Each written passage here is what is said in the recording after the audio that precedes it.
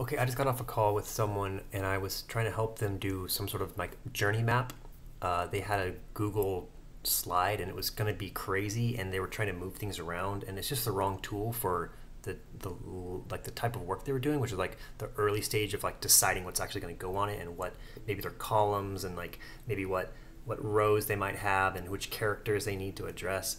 And so I recommend they use tldraw, which is one of my favorite tools at the moment. And I wanted to share with you guys the things that I wanted her to know and what I want you to know about this tool.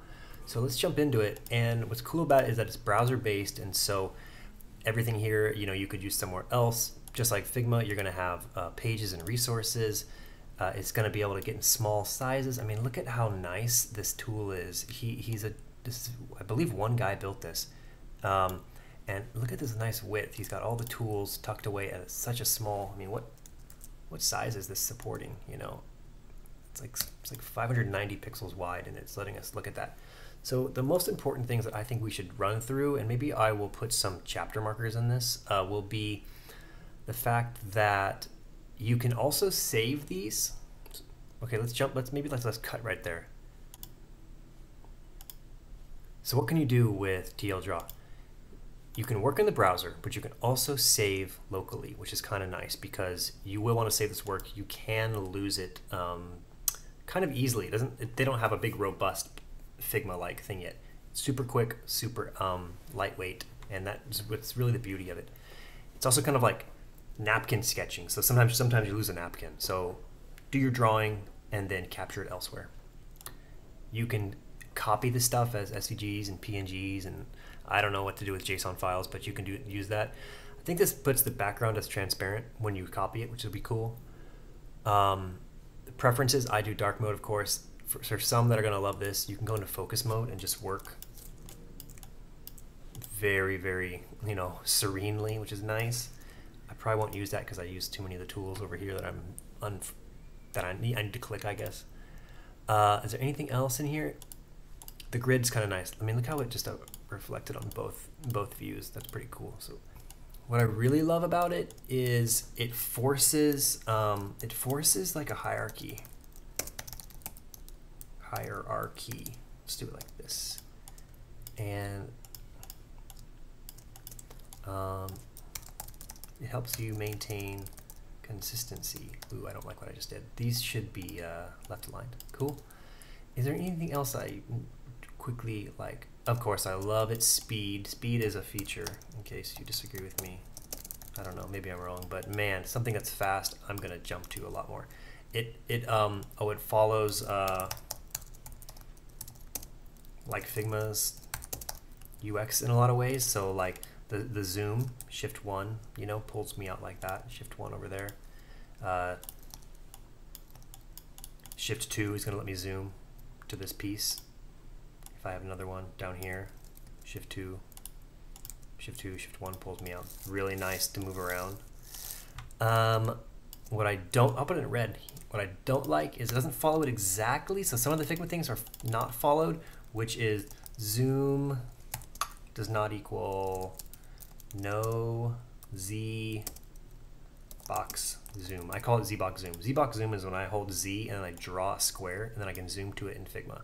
It doesn't allow you to do that, but I think that could change. Okay, let's talk about forcing hierarchy. What's cool about forcing hierarchy is that, let's put an extra large in purple and then we'll go back to white. So what's nice about it is that you can go like heading 1, left align, heading 2, let's say, body, and caption. Of course, naturally, I think you knew what I was going to do. Small, medium, large. It allows you to do this, and it allows you to put them both purple. It allows you to do this. It also allows you to stretch them extra big. If I need to break the rule,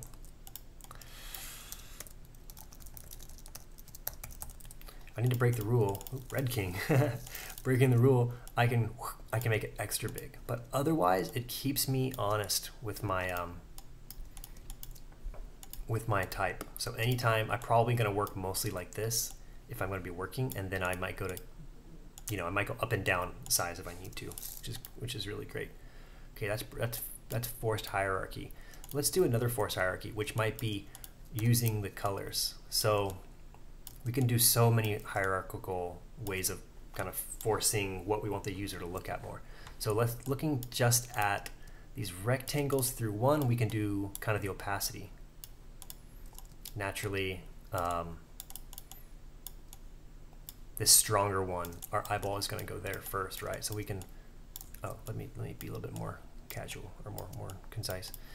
You can do it that way.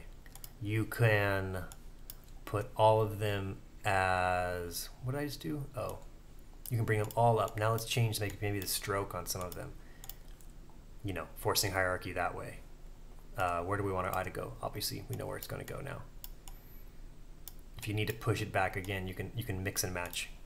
But it only gives you like so many levers to pull, which is really nice. Let's do some more Gestalt stuff, right? Where you kind of like, how many principles are we addressing here? That's awesome, right? Anything else? I'm going to stop there because I think that's enough. You can do other things, like, let's say these were all like this and they were all like this. You can go with these and change these into more sharp lines here. You can, this is all the examples, I suppose. Maybe that's, so that would be, oops, these should all be like, let's say they're all like that. I might swap these just to put them in order. I believe this should be the order. Kind of from loosey-goosey down to hard, rigid stuff, which is super cool. Of course, you could like, match all of these by bringing them all down. I mean, you just have so many options with so few factors. It's really, really great. You could then, of course, grab all of these and then just switch them with color. So you can do a lot of really amazing stuff so quickly. So that is hierarchy. Consistency, maybe it's kind of the same in the sense that maybe I just build myself a quick style guide on the side, and then this is how I'm going to work. And I just always use one of these styles that I've kind of, pre-built for myself. And speed. I mean, look how fast I'm like, stuff is being built. I mean, I'm so quick with this. A couple of ways, I guess let's mix these two. So speed and using Figma. When you get good at this stuff, you get really fast. The things that I'm doing that are making me really fast, like I said, are the zoom, Shift 1, Shift 2, back to Shift 1. The other things I'm doing are I'm duplicating, let's say. So I'm holding Option as I click and drag, or I'm holding Option and Shift, which slides it really well. I think I had a kind of a cool moment in one of my previous videos where I had made this thing, I was pretending it was a frame from a MacBook, and as I moved it, I'm holding Shift, and like it just kind of, imagine recording your screen right now, showing someone how a user looked through the work, something like that. I mean, it's, by adopting all of Figma's keys, you can learn to move quickly in both. This is kind of like baby Figma, and big Figma can get slowed down when you're using a lot of libraries and all sorts of stuff, and you're navigating someone else's file. I like this because I feel like I'm drawing on my own napkins. Oh, the last thing I want to show you, I think, is get comfortable with moving around and drawing things. I'm going to show you arrows next, and then the last thing I'm going to do is just maybe just draw by myself, and you can just kind of watch me draw. So arrows are crazy in this tool. The reason why arrows are so crazy is because they have like some built-in functionality that you might not expect right away. Let's just put these all, let's just call this, you can double click in here, idea 1. Let's just say I'm thinking of ideas or like opportunities, idea 2. And I don't know, idea 3. We're thinking about ideas and we don't really know what's going to happen, but We do know our goal is, I don't know, I'm making this up really fast, but I'm just trying to show you arrows. So let's just say this is, you know, legit, and it's like, make us more money. It's green. What if idea 1 like leads to idea 2? So you notice what happened there is that how quickly I was able to do that. And what if I'm not sure where idea 1 is? Maybe idea 1 leads to idea 2, and idea 3 is actually like a, you know, it's like a wild card. And idea 3 actually is like this. And then what if, oh, you know what? There's like a blocking.